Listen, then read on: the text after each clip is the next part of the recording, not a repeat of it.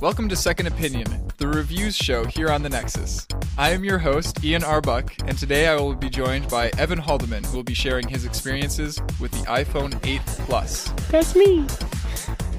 Find the show notes for this episode at thenexus.tv/SO29. All right, Evan.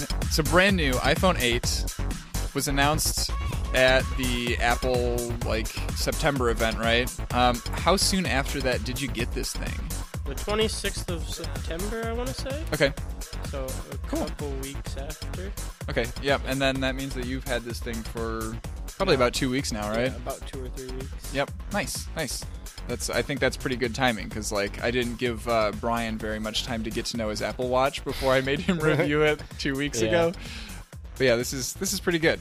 So you're coming off of an iPhone 7, right? Yep, iPhone 7 Plus. There we go. So this thing should probably feel pretty familiar to you, physically. It feels practically the same. Mm-hmm. You can feel a small weight difference, and that's about it. Oh, interesting. Is it heavier or lighter? A little bit heavier. Okay. And if you don't have a case on it, then obviously the glass back is... Right. It's more... It's grippier, but you can also break it. Mm. So, because the aluminum body got a little slippery on the 7. Right. So it's definitely it's grippier when you have it in your fingers, right? Mm-hmm. But is the glass kind of slipperier when you put it on a table surface kind of thing? I'd say it's about the same, except I haven't tried that because I'd rather not scratch the back as well. Right. I can now scratch both sides of my phone instead of just one. So given that they're so similar, were you able to use? Were you able to use the same case for it? I was, except there's troubles getting it on. It is, I think, a millimeter or two thicker. Mm. So trying to get it on the corners took a little bit of extra encouragement to get on. Right. And I think you said that the camera bump was moved over slightly or something? Yeah, it's the camera is slightly lower, and so the case kind of rubs on the casing around the outside of the camera. Mm-hmm. So the one that you've got here, is this an iPhone 7 case? It is an iPhone 7 case. Okay. Interesting. But yeah, it seems to work out just fine. Yeah, it doesn't cover any of the camera or anything. It's basically the same shape. Cool. So I guess you can, if you're coming from an iPhone 7, you could save a little bit of money that way. Mm-hmm. In terms of the regular pricing for the phone, they start at $800, and I believe that 64 gigabytes is the smallest storage option that you've got, right? I think so, yeah. Yeah. Oh, yeah, I have it written down here. So, yeah, it starts at 64 gigabytes, and then you can bump it all the way up to 256. 256, yep. And there's nothing in between, right? I think those are the only two options you have. I think so. Yeah. If anything, it'd be a 128, but right. I don't think that's... But, I didn't see that on the list. So that's, that's kind of odd, but that's fine, I think. I mean, I feel like if you're not looking for that much storage, if you're not trying to be a photographer with your phone right. or a videographer, then the 64 gigabyte works perfectly fine. I think I've used 20, and that's all just music. Right. But if you're really into it, I mean, I guess 256 would definitely do you pretty well. My PC has a 256 gig SSD in it. Right. So it's if you can get away with that on a desktop computer, you're probably going to be fine on your phone. For sure. Yeah. Mm-hmm. Yeah, this is going to be the first year that I'll have a 64 gigabyte phone, and I'm looking forward to being able to install my games on the same device as I have all my music. For sure. Because that's the choice that I had to make in the past. So let's talk about the other specs as well. It's got the brand new A11 Bionic chip. Which I think is because the A11 was the one that they came out with for the iPhone 7, right? And then Bionic is just kind of that tells me that it's just kind of an incremental little upgrade, right, over the iPhone 7. 3 gigs of RAM. Do you happen to remember how much the 7 had? No. Okay. Yeah, so I'm not sure if this is an upgrade from the 7 or not. Should have a web page open to just look all this stuff up. Yeah. And then, like we said, 64 gigabytes or 256 gigabytes of storage. Mm-hmm. Would you like to talk about the camera a little bit, since we've talked a little bit about that? The camera, it's it's mostly the same, especially on the Plus. There's again the double lenses for the 3D. I will say that it, I don't know if it's just the new screen or not the new screen, but like the brighter screen that makes it makes the pictures look a little more vivid and sharp. But also, the video can now shoot at 4K at 60 FPS. That's awesome. And I think on the iPhone 7 it was 4K at 30 FPS was the max. Right. Which is pretty sweet. I like it. And then you can shoot 1080p at 240 FPS, which is to get some crazy slow-mo which is, shots. again, really cool. Other than that, I mean, the new portrait mode with the lighting effects. Yeah, those lighting effects. If you've seen them, I'm sorry for you. They're weird. I mean, some of them are okay, but some of them make our host look a little creepy with the black background. And I also noticed in that picture that you took of me that like it didn't do a super great job of cropping me out because it was trying to give a black background. Yeah, it left a little bit of the background in. Yeah. And I don't know if that's just something that happened just because, or if we would have let it, like initialize or read the background a little bit longer than if it would have figured that out. But for me, the weirdest thing about this new portrait mode is like seeing the lighting effect change in real time on the screen is really like unsettling for me. Yeah. Because that's not what happens in real life, you know? Yeah. It's kind of, it's interesting. I'll say that at the least. Yeah. So how freaking big are those 4K at 60 frames per second video files? I think a minute of video is pushing on a gigabyte of space. Yeah. So they do get large, but then again, if you need that much space, you have the 256 gigabyte option. Right. Most of my videos are like 10-second shots of my brothers doing something stupid, so I don't really have that problem, and especially if you offload onto something like Google Drive. Yeah. Although, like, if you're out and about for a day of like shooting kind of thing, and you haven't had a chance to transfer the files over, I can imagine filling it up. It could fill up pretty quickly. Yeah. I can also imagine if you're out and about for a long day that you might want to know about the battery life. How good is the battery life on this thing? It's actually a little bit improved from the 7. I haven't had as many problems going throughout the school day and using it here and there. It used to get down to about 30% after a 6-hour day at school, and now if I use it the same amount, it gets to around 60. So, nice. It's considerably better as long as I especially use low power mode all the time. Oh, okay. Just because it has like the auto brightness, and it doesn't let apps use as much as they can. It keeps them to as much as they need, which is nice. It's kind of helpful. I definitely recommend using it, especially if you don't. Like, if you're not around a charger all day, like, say, if you're out in the woods taking pictures. Sure. It's definitely helpful. But, yeah, from the iPhone 7, it's definitely improved. Cool. And, of course, I imagine that, like, being an iPhone probably got awesome standby time, because that's one of the things that Apple's known for is, if you just, like, leave the phone sitting there, it won't take any battery life at all. Yeah, it's I think I left it on for about a day. I've tried a couple of these things, especially the first day that I had both the 7 and the 8 at my house. Tried a couple of things, left it on for an hour or two, and just to see where the 8 definitely worked better. Not by too much more, but it was noticeable. Right. So the battery is a little bit better. Okay. But good, not too much. Not enough to make the price point $100 higher. Right. Yeah. And then, of course, once you run down the battery a little bit and you want to charge it, we can use lightning cable, as always. There is fast charging available, but not with the brick that comes in the box. Apparently, you have to buy a different brick. Personally, if you have an iPad already, right, like the ones that they give us at school, the 12-watt, I use that, and it works pretty darn well. Awesome. Yeah. But then we have a new option this year, which is why they gave us glass backs instead of aluminum backs. Yep. So we've got Qi wireless charging available, right? Yes. Have you encountered any wireless charging stations yet? I have, actually. I tried one out at an Apple store when I first got it. And I think of course they have those there. Yeah, I think it was the Belkin model. Okay. That they show on their website, I believe. It works.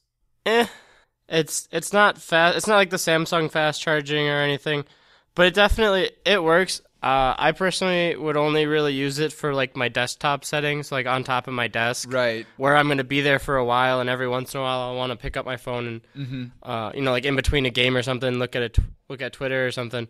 I couldn't really imagine bringing it like around with me if I'm going to the airport or something. Right. No. Yeah. No. Yeah. It's got to be like a stationary kind of like base state. Yeah. like something I'd leave at home. Yeah. Instead of carrying around with me. So the reason that I was super excited to see that Apple was adopting Qi wireless charging was because when I realized last year that Apple was never going to like bring USB Type-C to the iPhones, right?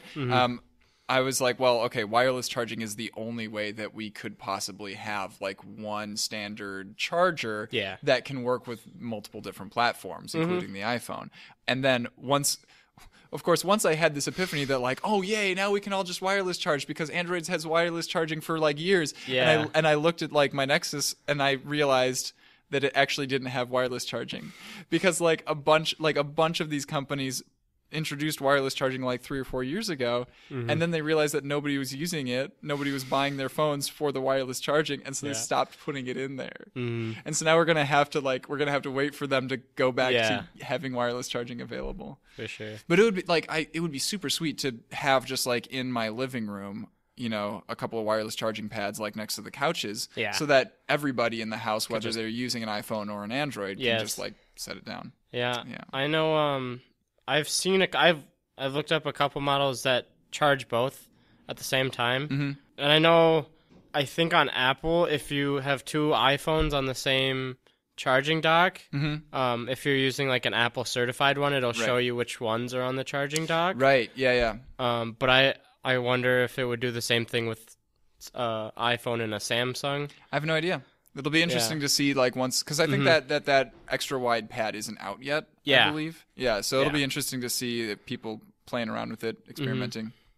Because I mean, just like you know, when the AirPods came out last year, they didn't talk about whether or not it was going to be compatible with anything other than Apple devices, and I was really worried. But it turns out it does work as a regular Bluetooth. So hopefully the Apple certified chargers wireless pad will actually play nicely. That'd be pretty cool. So you mentioned the screen is a little bit different than the iPhone 7. Yeah, I think one of the things that I've noticed is the True Tone that they have in there. Yeah. There's a slider right here. So True Tone, it pretty much it uses the camera to sense like light in the room to try to give you the truest colors for like the room around you. Right. So kind of adjusting like the temperature of the colors accordingly. Yeah, exactly. And so I think that's one thing you don't really notice it because you get used to it. You get used to it changing. Right. Versus if you turn True Tone off and like you have all night shifts off, then it just stays the same like sort of like white light screen. But the True Tone definitely changes to warmer colors, especially with the setting around you. So I think that helps a little bit. I don't really notice it anymore because it's just kind of like I'm getting used to it now. But yeah, it'll be interesting to see if people, like once this is a feature that more and more people have available to them, you know, if we're going to have like big debates similar to like do you keep auto brightness on or off, you know, like, and some people are like super into auto brightness. Some people hate it, you know. I love auto brightness. So it saves my battery. It's probably going to be the same kind of thing, you know, the same debate going on. For sure. Because I've seen like phones that have auto brightness where they like really aggressively change, and you're like, okay, I'm just holding you here. The light is still the same. Why are you like flickering almost? Like, have you noticed that with True Tone, or is it fairly mellow? I think it's really mellow. I think it blends really well with the room around you. The only time you ever really notice it is when, like, say you walk from being inside in like a room where the lights turned off to going out on your porch, and you can kind of see it change. But if you have your phone in your hand and you're walking through the house and downstairs it's the lights are off and upstairs the lights are off, but you still have your phone out in your hand, it just kind of changes on its own. So when you unlock it, it's already adjusted to the room around you. Oh, okay. Yeah. So Sweet. You don't really notice it too much unless you're going from 2 very extreme different situations. So, you know, outside in the sun and snow versus inside and lights turned off. You don't really notice. You know what would be interesting is if they because you know how they like offer a slider for the brightness, right? Yeah. It'd be interesting if they offered a slider as well for the temperature. That You know, since that is a feature that, you know, the phone can Yeah. automatically adjust the temperature, like, it'd be interesting if they surfaced that as a thing that the user could slide around. Oh, yeah. Oh. yeah. So Well, you so can- that's the night shift slider. Yep. Yeah. So and I know it has this little thing on that the The temperature of the color will change like some on-screen things. Mm-hmm. I don't really see it too much. Right. It's kind of it's not something you really notice too often. Yeah. Unless you're big into video editing and you look for Right. things like that. I have been editing photos before, and I like forgot to turn off the orange tint on my Yeah. monitor, and I'm like, oh wait, these are all turning out really weird. Now, other than that, I think the display is pretty darn similar to the iPhone 7s, right? It's still the same Yep. 5.5-inch screen on the Plus model. Yep. In the same size body and everything, so we've got the same bezels and everything. Mm-hmm. This one still has an LCD, because I'm pretty sure the iPhone 10 is the one that has the OLED. Yes, Yeah. it is. Yep. Which in a way it's kind of when I was looking at the announcements that they made, I was like, okay, so we've got the iPhone 10 that's like, you know, a couple $100 more than the iPhone 8. Yeah. And I was trying to identify like what is it about the iPhone 10 that warrants like the extra price. The and extra it's $200. really just all about the screen. Mhm. You know, so if you're really into that screen, Yeah. you'll spend the extra money, but otherwise like the iPhone 8 is just fine. Pretty much, yeah. I think a lot of it is some people wanting to get those bezels away. Yeah. The people Yeah. really not enjoying them. I mean, they were cool when everyone had bezels, and now Right. almost no one does. And Well, yeah, and I feel like the front face of the iPhones has stayed fairly consistent ever since like Yeah. the first iPhone. yeah, the look has definitely stayed the same. Mm-hmm. I've seen drawings that I made in like 6th grade of my iPhone 3G, and Yeah. I could easily change the label on it and say iPhone 8 and just recolor it, and it'd be the same thing. And I admit I'm definitely a little bit of a hypocrite here because, you know, I've been bashing Apple for quite a while for having these gigantic, you know, Yeah. chin and forehead and everything.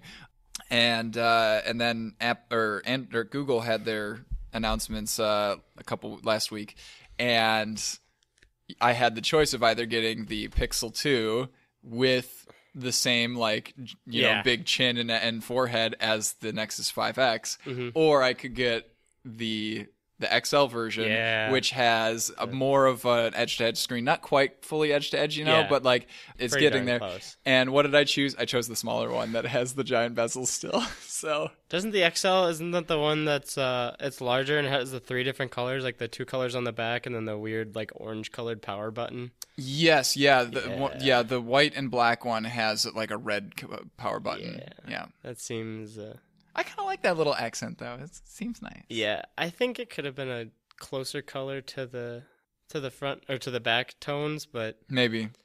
I feel like the whole point of it was just like this is different. like right? this is cool, but Yeah.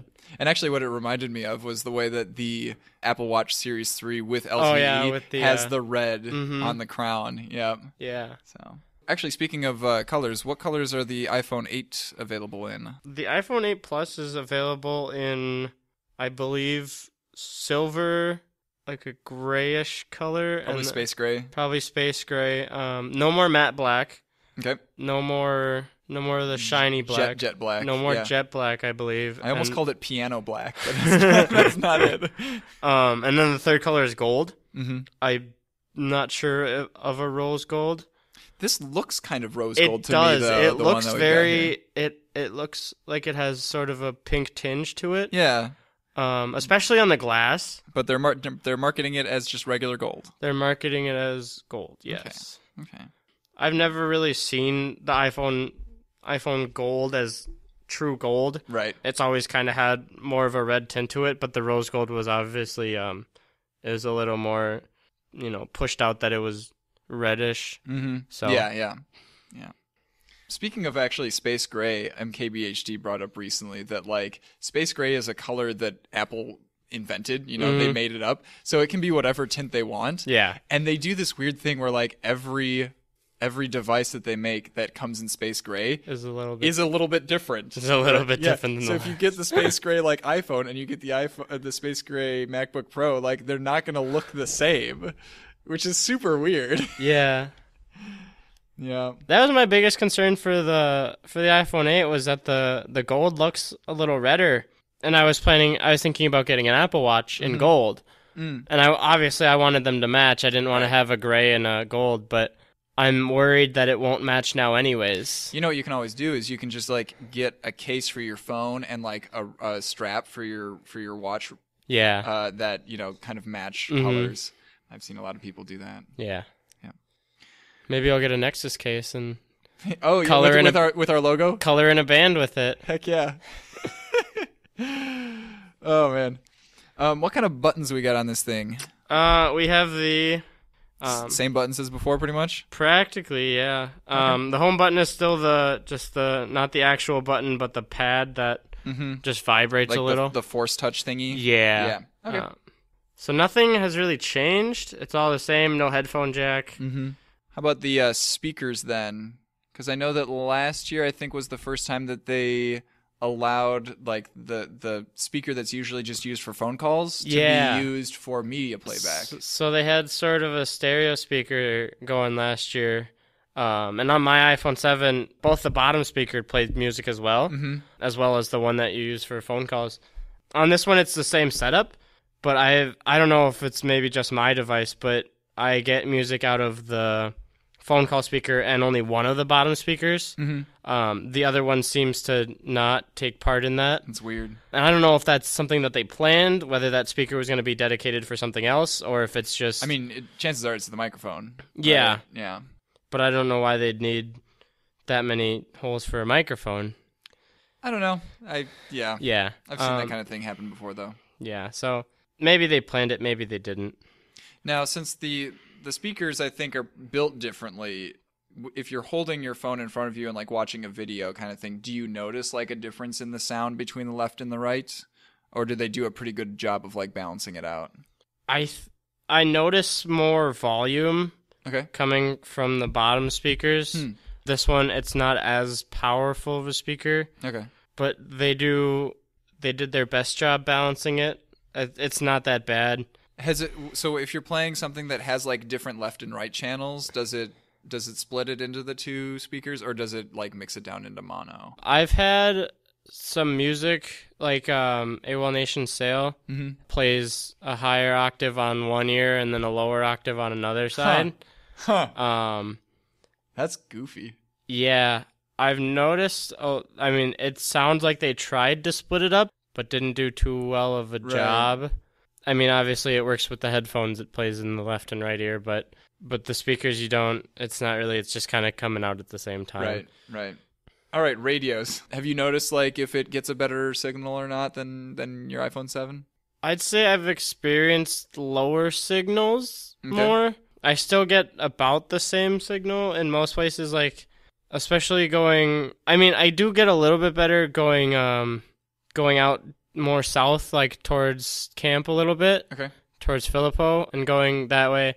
I do get a little bit better signal, but then every once in a while at school, it'll drop out in places where normally I'd be fine with my 7. And you're on Sprint, right? Yes. Okay. And they don't have the biggest network ever, but it works for where I go. I go to school and I go to work and then I go home. So I haven't noticed too much with the device. The antennas are not shown on the back anymore, though. Oh, right, because they don't need to have the band that goes all the way across. Yeah. And so the 7 had them up on like the top and under the bottom, and this one just, I think it's either hidden under the glass or it just stops here. Right. I wonder if these, because on the very side edges of the phone, they still have this kind of like band, and I wonder if that's just aesthetic now instead of actually functional. Yeah. Let's see. Software, we probably don't need to talk about this a whole lot because I think we'll do a full iOS 11 review later. But like, is there anything drastic that is added here that goes along with the new phone? I don't think that there's much added. I think one of the biggest things is that they're starting to get more. They're starting to use 3D Touch more. They're starting to make more things like accessible with it. And app developers are also doing the same thing. Right. Like the home screen apps or more things that you can open up, like different conversations. Getting those shortcuts and yeah, stuff. Yeah. So they're coming out with more shortcuts with that 3D touch, which I think is kind of nice. And then also the taskbar drastically changed, but now there's also 3D touch included in this. Yeah, so this is called the control center technically. Control right? center, yeah. And so there's different things that you can get Bluetooth and airplane mode all within just the Wi-Fi one. Mm-hmm. Do I remember correctly that you can move stuff around on here? Can you customize where I believe the layout? so. If you go into settings, I think you can. I mean, it would be really nice if you could just like long press on them and move them around. Yeah, for sure. That would make sense. Found it. It was under the control center. Oh yeah. Menu. Yeah. Imagine that. So it has a couple different things added. Oh yeah. So let's see. It looks like a lot of these are. Yep. So a lot of these, the first ones, just like the basic ones, are the ones that they had in the old iOS. Mm-hmm. The toggles for turning the flashlight on and off. Yeah, and flashlight and the shortcuts for camera and low stuff. Power mode. Actually, I think low power mode is added on this one. I don't believe. Okay. I know I personally put that one on. I don't think low power mode was on iOS 10 in the control center. Mm-hmm. You had to like go all the way into the settings. I think you had to go into settings to do it. I might be wrong, but also the screen recording thing is really cool. Yep. But now apps are figuring out that screen recording is a thing. Like I know people were worried that Snapchat would have a problem with it. Right. If it didn't send that, like, you know, this person has saved your picture. Right. If it didn't send that, then they'd start to have problems. I think Facebook is such folly because like somebody could easily just be using the Android app in an emulator on like a Windows machine, and they could be recording that whole thing. Yep. And you like, there's nothing you can do. There's no way for you to know. So kids, you know, if you send a picture to somebody, if you send a video to somebody, like it's possible for it to be recorded. It's definitely... At the very least, you can just point a camera at the screen and, like, you know, record the recording. Yep, for sure. But I know Snapchat changed that. They changed that now it recognizes when screen recording is happening. Yeah. And they send that notification through, which I thought was smart on their part. Mm-hmm. For sure. I still find it weird that like they're even able to detect that, you know, because like coming as a heavy Windows user, right? The programs that I have on the computer have no way of knowing when I'm taking screenshots and stuff, right? You know, that's only Windows business. Mm-hmm. Yeah. All right. Any final thoughts on the iPhone 8?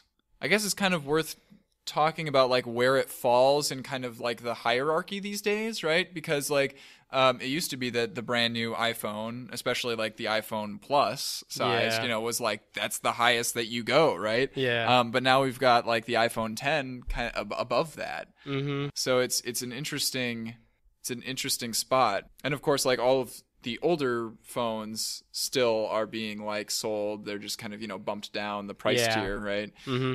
So do you think that this fits well where it's at in the price tier at like the $800 in between the $1,000 iPhone 10 and, you know, last year's iPhone 7 and everything?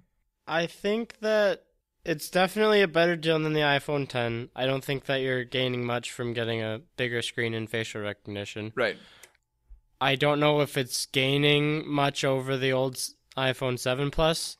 Right, a lot of these things seem like just kind of an incremental spec bump. Little rebrands, you know, here and there, but pretty much just the same phone in the same case. And I think a lot of it that they're trying to do is trying to make the software less compatible with the old phones.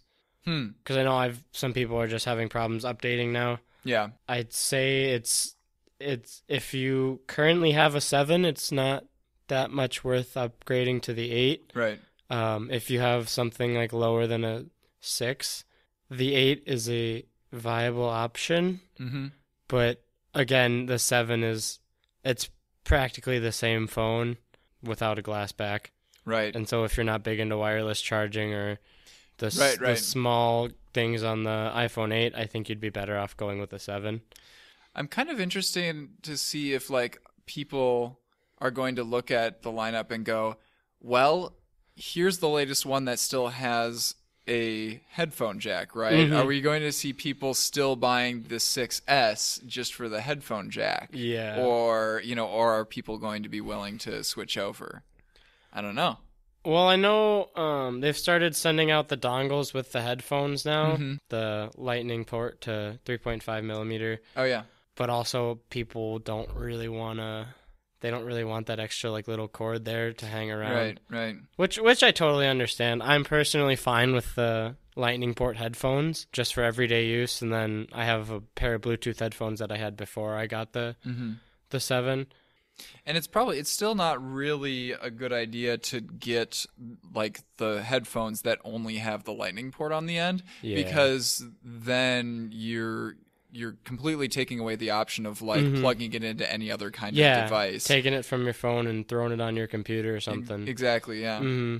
Funny story about lightning to headphone jack adapters. I actually use one with the school iPad here because the case is so thick on the iPad that I can't fit my headphones into the headphone jack. Yeah. Other than, I think the headphones, I think it's not that big of a deal, especially if you like Bluetooth headphones.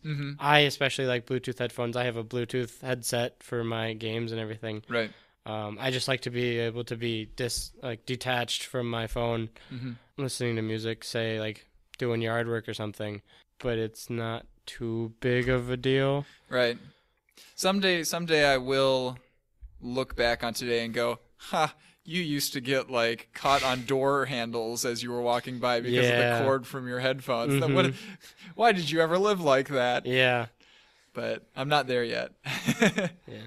You heard about Apple's talking about making a new dongle for charging and music at the same time? Yeah. But I know there are lots of like third-party there's already for that, a couple third-party ones. They're kind of like iffy. Yeah. I think that goes like some of the like uncertified chargers that you'll get that error message to like this isn't certified with Apple, and they'll stop working. Kind of the same thing on the USB Type-C side. I've seen a few that are like, $7 or $10 or whatever. Yeah. And they're averaging like 3 out of 5 stars on Amazon. Yeah. And then I see like Google is selling their own first party, splitter for $45. And I'm like, oh gosh. Yeah. But I think the dongle that they're making, one of the concept ideas was not a lightning port and a 3.5 millimeter, but rather 2 lightning ports, one for charging and one for lightning port headphones, so that you could only what a world we live in. You could only use the either the Apple headphones or some other third party lightning port headphones. But I'm not sure if that's like a final design. Obviously, it was just a concept. Right. The adapters that they give the teachers for plugging in the iPads to like a projector, right? So Lightning to VGA also has another Lightning in, so that you can charge the iPad at the same time. Yeah, that was a nice touch. So those kinds of things definitely exist already. Yeah, for sure.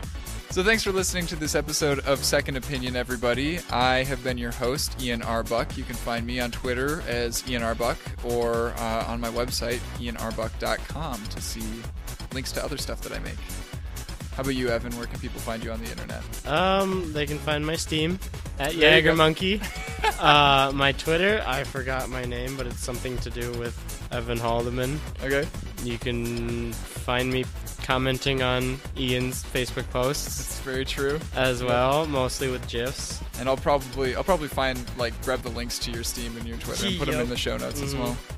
And we are The Nexus, so if you would like to give us feedback on this episode specifically, if you would like to suggest future episodes, stuff for us to review, please get in touch with us. You can find us on Twitter at TheNexusTV, or you can send us an email at thenexustv@gmail.com. Have a good one, everybody.